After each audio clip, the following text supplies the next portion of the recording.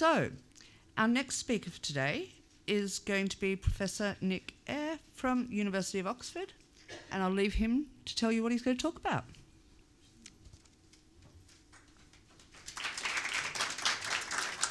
Thanks, Kayla, and good afternoon, ladies and gentlemen.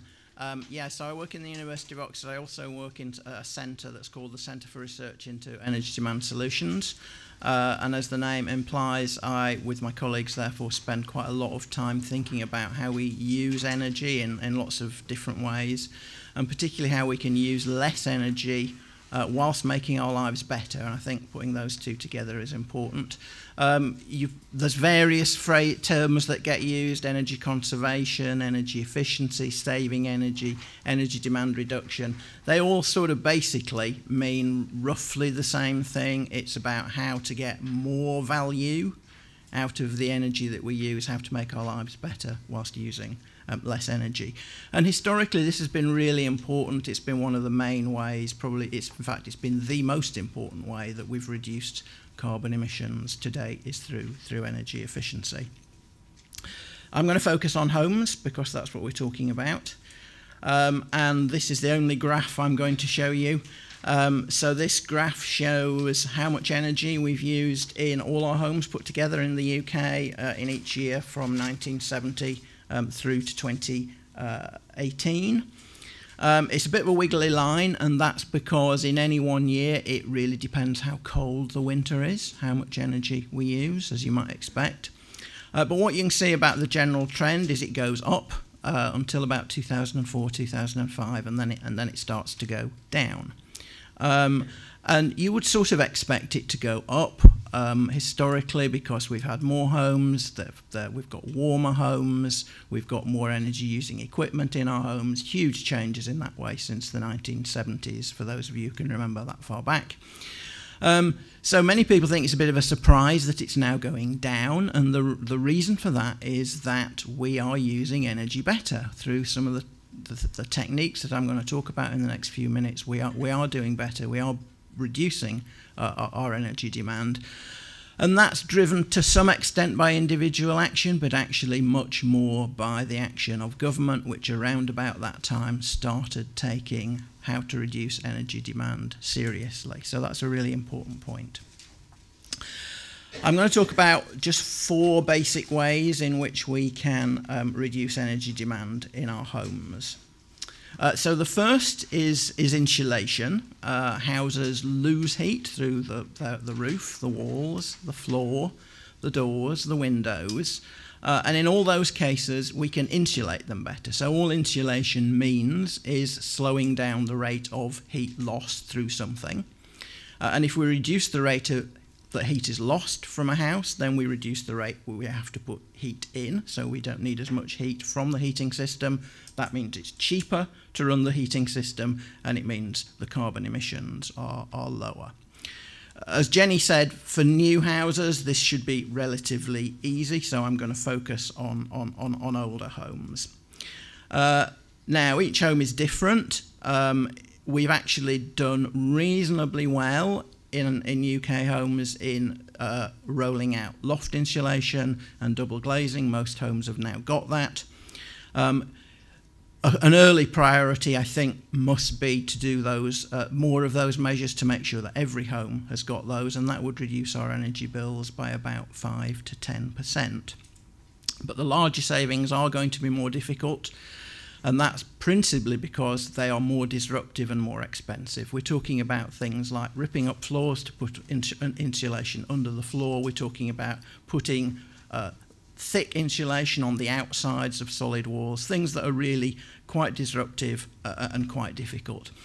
And so that does raise some skills, which I think you might want to think about. How do we get a building industry that can do these measures at the scale that's needed? How do we provide the right incentives for householders to want to do this because it's quite disruptive? And who pays for those? Who pays for those measures? All of those are, I think, going to be the really difficult questions that Jenny mentioned. The second way we can reduce energy use in our homes is by increasing heating system efficiency. Now, the next speakers are going to talk quite a lot about heating systems, so I'm not going to say a lot about this. But it is important to think about the efficiency of the heating system, how much energy is needed in the heating system to keep a home warm. Again, we've got a cup half full, cup half empty issue. We've done very well in rolling out condensing boilers, which are an efficient sort of gas boiler. Most homes have a gas boiler now. They're mainly condensing, and they're a lot more efficient than old-fashioned boilers used to be. And if you remember that graph I showed you, one of the main reasons that energy use has started to come down is that our gas boilers are a lot better than they used to be. But as this slide shows, we probably need to change to an even more efficient system. I think most people think that heat pumps will play a big role in the future. And the point of a heat pump is that, unlike a boiler, where you burn fuel to produce heat, a heat pump, you use some fuel to pump heat from outside the house to inside the house. So you get more heat into the building than the energy that you use in the heat pump. Now, again, we're talking about quite disruptive, quite big changes, and I know that the next speakers are going to talk about that. But in many ways, it raises the same sorts of challenges that I talked about for building insulation. How do we get the industry to make such a huge change? How do we make it attractive for householders to do this? And who's going to pay for it? The same sorts of issues apply. So my third area that I want to talk about is reducing temperatures in homes. This is where it maybe gets a bit more controversial. But the facts are that for every 1 degree centigrade we reduce the temperature in our homes, we save about 10% of the fuel bill. And therefore 10% of the carbon emissions from heating as well. So there are real cost and environmental benefits in doing this. Now, it's not without problems. Far too many people in this country still live in homes that are too cold, and where these are families with young children, or there's people who are sick or disabled, or they're elderly people. There are real health risks if we make those homes colder. So we shouldn't be thinking about making all our homes colder. But for those of us who are fortunate enough to be healthy adults living in warm homes, then actually we can live in cooler conditions, and I think it's fair to think, how can we do that? There's two broad ways we can do that.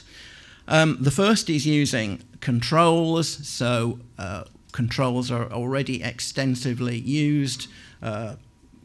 Timers, thermostats, radiator valves, those sorts of things. Most of you will be familiar with.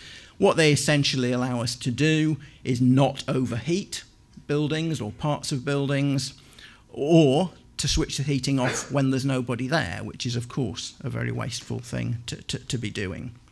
I think we're beginning to see these sort of devices come onto the market. Some of you may have them in your home, smart thermostats. I think, again, they will help us deliver that sort of smarter approach to having the right heat in the right place at the right time. So controls can do quite a bit for us. I think we also need to think about clothing, and that may sound a bit surprising. I couldn't resist this photograph, sorry. So clothing is a sort of insulation. It insulates the people, or the dogs in this case, rather than the building. And so we all know if we put on extra clothing, we can live comfortably at colder temperatures. And modern clothing, things like fleeces, are much easier to wear. They're much less bulky than old-fashioned warm clothing was. So it does seem to me possible that we could do this. I think it would need to be fashionable to be taken up. And I'm not the fashion expert, so I'm not going to talk about how to make fleeces fashionable indoors. But it's something you might want to think about, because, you know, why do we live all in shirt sleeves when we could warmer things? And if in the broader context you're going to be asked, and I think you are, about thinking about how you travel, what your diet should be, then what you wear inside, I think, seems a sensible thing to put on that list. So that's the third area, reducing temperatures in homes. Now, all those three areas, insulation, improved heating systems, reducing temperatures in homes, they are all about heating. And as Jenny showed you, water heating and space heating are most of what we use energy on. So I've got one slide to go.